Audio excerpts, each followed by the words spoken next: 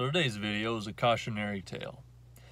I've said this a lot, and a lot of people have asked me about it, and I wanted to kind of reiterate it for anyone that has the same question if you ever happen to come across this video in future time, or if you're following me now and have had the same question on your mind. I've been asked time and time again, should I quit my job? Should I jump in with both feet and start my welding business? Most of the time, I tell everyone, don't. Do not do it. And this is why. I know how lucky and fortunate I have been. If I was not as lucky and as fortunate as I have been, with number one up top looking out for me, if I didn't have that, I would not be where I am today. I'm not sitting right here telling you guys to get in weld business. My welding business is a huge blessing and been a great opportunity for me. And it's everything that I dreamed it would be, could be, and I think so many more people can have it. That's why I'm preaching it. But I want you guys to do it smarter than I did. The whole reason why I put these videos out is so you guys can do what I did, but do it better and smarter.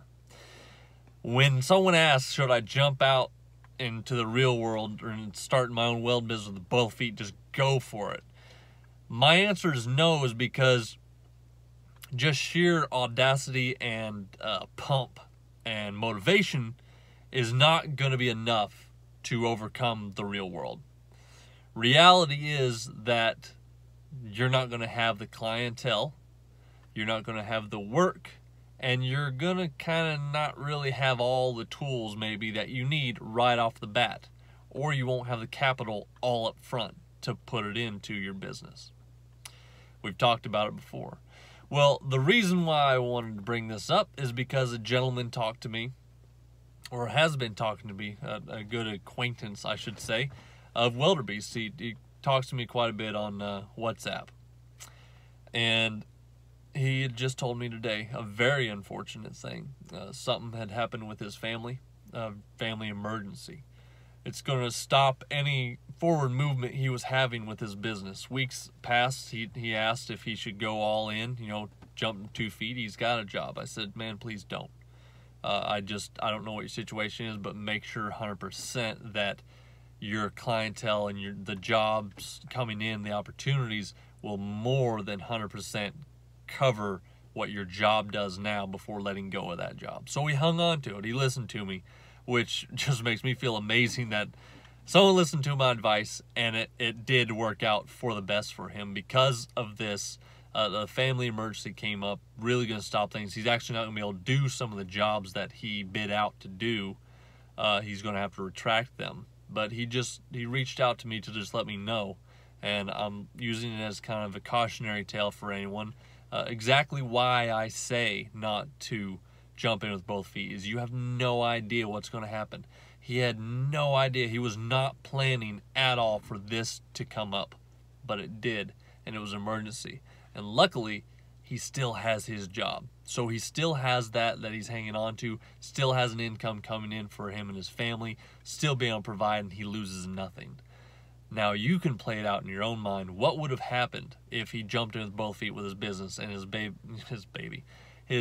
business was in the infancy or the baby stages of just getting started, and he took a hit like that? I don't think that it would have had enough momentum to be able to take a hit like that. And it very well could have led him to losing a lot more than just the business he had. It could have led into him losing trucks or anything that was tied in with his business. It could be a possibility. So just be cautious. Make sure you're ready. Make sure you know that when you're going to start your business, you are ready for it. And you can take anything that's going to hit you.